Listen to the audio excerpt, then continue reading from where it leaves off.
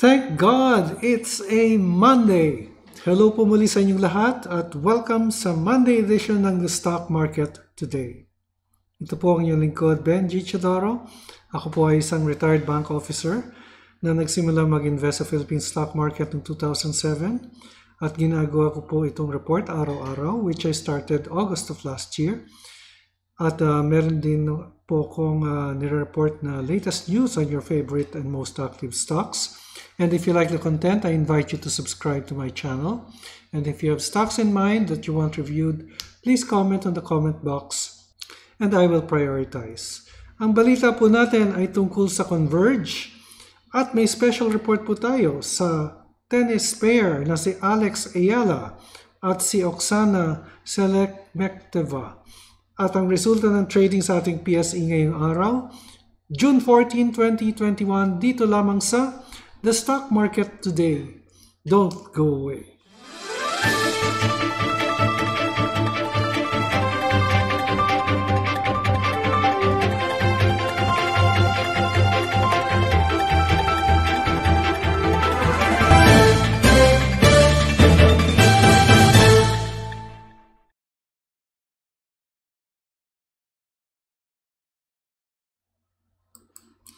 Okay, pumunta na po tayo dito sa ating special report. Good news po muna tayo from the Inquirer.net. Eala and Russian partner win French Open Girls Double Crown. Juniors pala ito.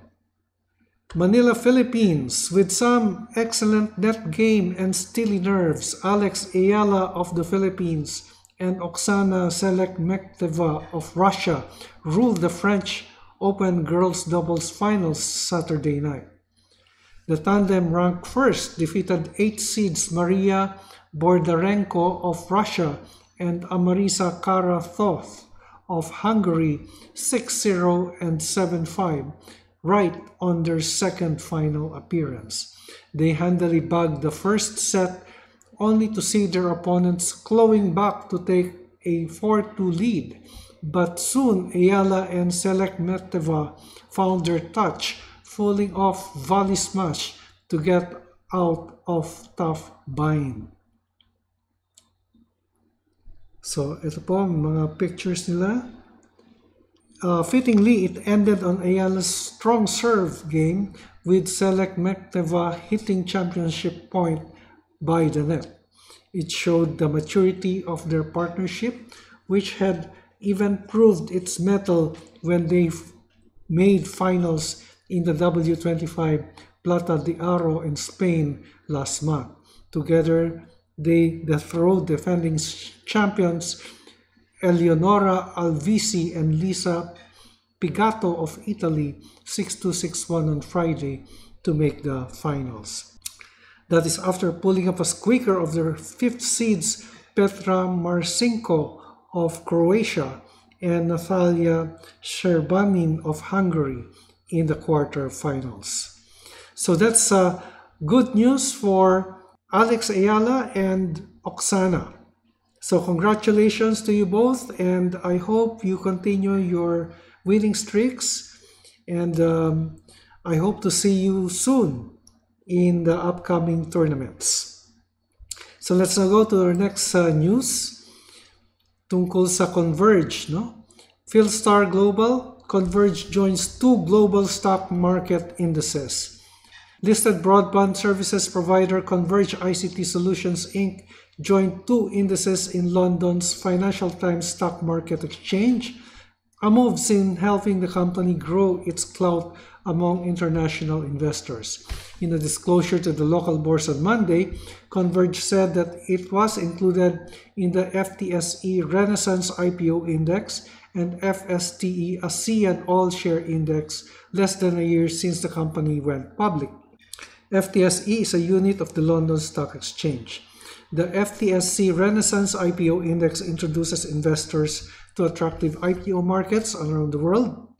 Qualified companies which are screened for size, liquidity, and free float on a quarterly basis are added to the group and eventually removed after around 2 years when they become seasoned equities. Meanwhile, the regional FTSE ASEAN All-Share Index is a partnership between FTSE and 7 stock markets in Southeast Asia. It covers small, mid, and large companies listed in these markets. So that's our second news for the day. And perhaps we add one more bit of news also from Philstar. This is on Metro Pacific because I think this is also a significant news item that I'd want to share to you. Ito po yung MPIC remains keen on Sangli Airport. Ito po yung planned bid ni Metro Pacific on the Sangli Airport. Infrastructure conglomerate Metro Pacific Investments Corp is among the companies that are in the running to submit a bid for the Sangli Point International Airport, or SPIA. MPIC Chairman Manny Pangilinan told Star the company remains keen on the development of SPIA, having already purchased bid documents for the massive airport development project. Yes, we have bought the bid documents, Pangilinan said. We are interested in principle, but no commitments at this time. Pangilinan earlier told the Star that the SPIA project looks interesting for the infrastructure conglomerate, particularly because the airport connects to the company's southern tollways.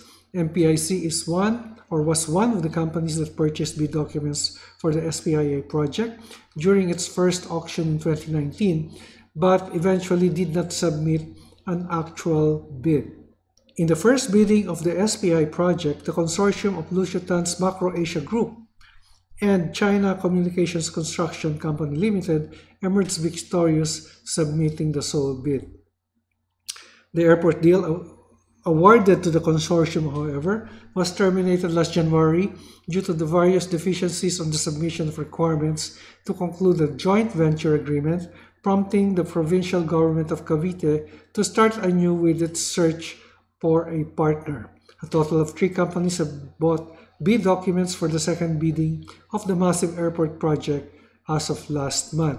The new deadline has been set to June 28, meaning interested parties will be allowed to register as a candidate joint venture partners and purchase the bid documents up to the said date. Okay, so that's our news item for the day about Converge, MPIC, and a bit of sports in the Roland Garros 2021. So let's now take a look at what happened to the Philippine Stock Exchange Index. Okay, the PSEI gained 9.70 points or 0.14% to end at 6917.49. So as you can see, our indicators are bullish as our 20, 50, and 100 days are under the candlestick, and our RSI is at 71, which is bullish but already approaching overbought levels. So if we'll take a look at our market activity, 117 companies advanced, 91 declined, while 54 remained unchanged. The all-share index registered a 0.40% rise, while the sectoral indices ended mixed.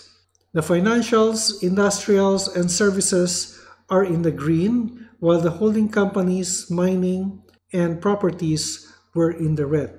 The gainers was led by the financials at 1.35%. However, the increase of the sectors in the green were slightly higher than those that were in the red, and hence the PSEI ended on a positive note. So let's now take a look at the most active stocks, and we'll be reviewing the top 10.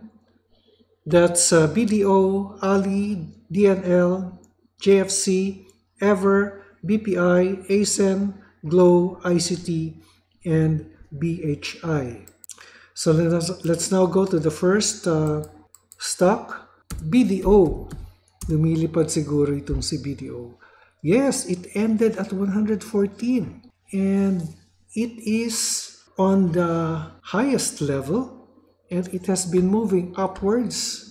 It is very bullish, I would say, since the RSI is already at 70 and it has reached the resistance level. So ang resistance level po niya is 115 pero nasa area of resistance na po si BDO. So it's possible na magpatuloy pa rin na umakyat si BDO as the stock is bullish. And then si Ali. Okay, Ali had a red candlestick today. Nag-profit taking siya, losing 1.25 or 3.26% down. Pero bullish pa rin po ang stock as our indicators are under the candlestick. The next resistance point that we can consider would be dito po sa 39.80 to 39.90, yung next resistance level ni Ali. And then after Ali, DNL. Okay, DNL also ended in the red, however, still bullish as our indicators are still under the candlestick. So, abangan lang po natin dahil 3 successive red candlestick and I think this is a weak candlestick, a weak red candlestick. It can go either way. Either bumaba siya or mag-consolidate before moving upwards. The next resistance level, I think this is the highest. Oh no, the highest is here. Let's use the 1 week chart. Okay, if we'll take a look at the 1 week chart, yung next resistance level niya ay nandito po. 8.40 to 8.50 yung next resistance level ni DNL. And it is still, we can consider the stock bullish. And then after DNL, JFC. Okay, JFC continues to move upwards. It's now at 207.20. And tingnan niyo po yung line up ng ating candlestick. Near the candlestick is the 20-day. Next is the 50 and 100-day exponential moving average with a definite trend. Yan po yung definite trend pagka naka-line up po ganyan yung ating candlesticks. And the RSI is bullish already. Konting ingat lang. Based on the technicals, this is already overbought. Pero there is a definite trend on JFC. And I think this is already resistance level as it is nearing this level na. Mga 111, actually resistance area na po ito. Mga 110, 111 is resistance area already. So the next after that, let's use the 1 week chart, would be here. Ito po yung nakikita ko. Yan. 111 po yung next resistance level ni Jollibee. 111 to 112 po. So I think this is already approaching resistance levels. And the stock, though bullish, is already approaching overbought levels. And then after JFC, Ever. Wow, look at that. May balita ba tayo kay Ever? Wala, no? But I really don't know what's happening to this stock. So ito, meron siyang volume eh. Tapos dito, meron pa ring volume. But why is the stock acting this way after being dormant for a very, very long time? Kasi dito lang siya nagmo-move eh. Sa 0.8 centavos, tapos naging 52. Wow, what's happening? Meron kayang... Well, meron naman, ano? Hindi naman illiquid ang stock. Pero may mga limited buyers and sellers. But I really don't know what's happening here in Ever. That's why the stock is acting this way. Guys, kung meron kayong balita, paki-comment lang po. Because I am not aware of any news item on Ever. So in the meantime, ano ba masasabi natin dito kay Ever? It is the 52-week high already, yung 56 centavos. So yung 52 is close to the 52-week high. And I cannot really plot, no, kasi this is the highest level already. Pero yung support nandito lang po, pero malayo na po siya sa support eh. So abang-abang lang po tayo dito kay Ever. Overbought na po yung stock. Actually, this is a second liner. Bid and ask, tingnan na natin. Meron naman siyang liquidity. But after consolidating for a long time, nagkaganito, there must be some catalyst. Okay, after ever, BPI. Okay, BPI continues to inch up. It gained 45 centavos today. Meron siyang dividend, 90 centavos, June 23 ang payment date niya. So it continues to move upwards and the stock is bullish at 58. Pero it has been moving at this level for some time already. Balik natin sa 1 day. Yeah, no? It has been moving at this level. It is actually bullish po. So the next resistance, nandito po siya. Lagay natin dito sa 88.70 to 88.80. Now guys, once more, when I talk of support and resistance, these are not exact points, but these are areas. They are actually areas. So yung 88.75 nakikita nyo po dito, hindi yun actually exactly 88.75. Meron po yung certain range of support and resistance. And safe to say, it's between 88.70 to 88.80 or even a bit wider, 88.60 to 88.90. Yun po yung range of resistance niya. Kaya yan po yung support and resistance. Wala po siyang exact point. Maaring lumagpas ng konti o mag-bounce siya sa mababang level, but when I say 88.75 for example, hindi po yan exactly 88.75. Okay po? So this is still bullish as our indicators are under the candlestick and our RSI is also bullish at 62. Now after BPI, ACEN. ACEN ended with 8 pesos, at 8 pesos, gaining 13 centavos. Pero ito nga yung sinasabi ko, alam nyo, itong ACEN very unassuming to eh. Paunti-unti lang. Pero consistently siya na tumataas before you know it, mataas na yung stock. And it has been moving at this level. Since February this year, yan lang siya. Within that level lang siya. But this time, the stock is already on the bullish side. Dahil yung ating indicators nasa ilalim. And the RSI is already high at 66, approaching overbought levels. So, yung Darvas box po natin is between 820 and the support is at 857. Pero tulad po ng sinasabi ko kanina, ay hindi po yan exact points but these are areas. Okay, after ACEN, GLO. Gumagalaw na si GLO. Yan, nag-breakout siya. 1895. And it had a gap up. So it gained 54 pesos. It opened higher at 1857. Kasi yung closing price po niya is 1841. So nag-gap up po siya ng 1857. So nag-low siya ng 1845 but still ended higher. Meron siyang volume. So I expect the stock, kasi last time, meron siyang green candlestick with volume, And pagka nakikita po natin yung ganitong scenario, kahit maliit na candlestick lang po siya, pero green at merong volume, asahan niyo po yung susunod na mga araw, magkakaroon po yan ng surge. At nagkaroon nga ng surge si GLO today. So yung RSI niya is also bullish at 41. And the next, actually it has reached resistance level. And the next level that we may want to consider would be here at, lagay natin dito sa 1987. 1987 to 1988 po yung next possible resistance level ni Globe Telecoms. And then after Globe, ICT. Kumpanya ni Mr. Rason. Alam nyo, this ICT continues to move up. Kasi meron siyang trend and very strong yung trend. Pero based on fundamentals, 150 lang po yung presyo niyan eh. Kaya mag-ingat po tayo kasi mas pinapaboran ko po ang fundamentals kaysa po sa technicals.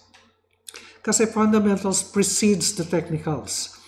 Pero you can ride the trend kasi very strong yung trend and yung opening ng economy. ICT is very strong on that. Kasi container ports po yan eh. Yung pagte-trade po ng ating mga containers, it's more of the shipping of the terminals. Kaya po, as the world economy opens because of the vaccination, as the economy normalizes, ay nagno-normalize din po ang negosyo ng ICT. Okay po, let's check what's the highest level. Na-plot ko ba to? Ayan. I think this is the highest level already. Kasi na-breach na po niya yung highest peak dito at 148 eh. So, konting ingat lang po. Kasi highest level na po ito and the stock is overbought na nga ba? Yan, overbought na po. So, baka magkaroon po ng reversal anytime soon. Pero as long as this trend is moving upwards, you can ride the trend. So, ang aking resistance level, we follow the EMA 20. And the current support level, rather, would be at 145.64, yung current support level, following the EMA 20. Draw nga natin ng channel. Kasi yan po yung channel niya eh. Following the EMA 20. So, yung lower channel is the EMA 20 actually. So, magbabounce off lang po dyan as long as there is a trend. Okay? Then BHI, our last stock. By the way, if you have stocks in mind that you want reviewed, please comment on the comment box and I will prioritize. Okay, BHI is still bullish. It ended with a red today, but still bullish. Nag-profit taking ito today. Before it continues its upward trend, maaring mag-consolidate muna yan ng 1, 2, or several days. We don't know how long.